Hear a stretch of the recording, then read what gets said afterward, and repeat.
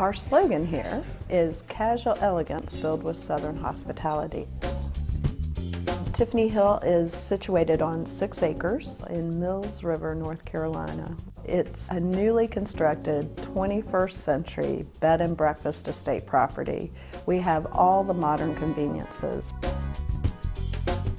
And each one of the rooms is named after one of my favorite Southern towns. The last 21 years of my career, I set up lotteries around the world. Most of my career, my skill set was either training and development or marketing, which really helped prepare me for what I'm doing here. Now in 2007, I had no idea where I was going, but I created the timeline for the B&B to be open by May, June of 2009.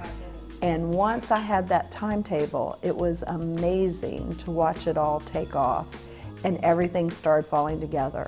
Now, there are a few detours along the way. I thought that I would still be working in corporate America and build my B&B, my dream, while I was gainfully employed.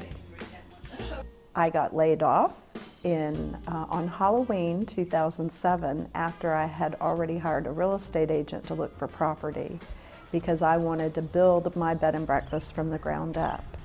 And I had a decision to make. It wasn't on my timetable and my terms, but do I go look for another job in corporate America or do I pursue my dream? And I decided to pursue my dream. Luckily, I had a 7-month severance package, so I had a little bit of a safety net, and I decided to move forward. I started seriously saving in 2001, started with 3% of what I made, and I worked my way up until 2008, well actually 2007 when I lost my job. I was saving 50% of what I made. That first day I opened, the night before I went to bed as a B&B wannabe. The next morning I woke up as an innkeeper.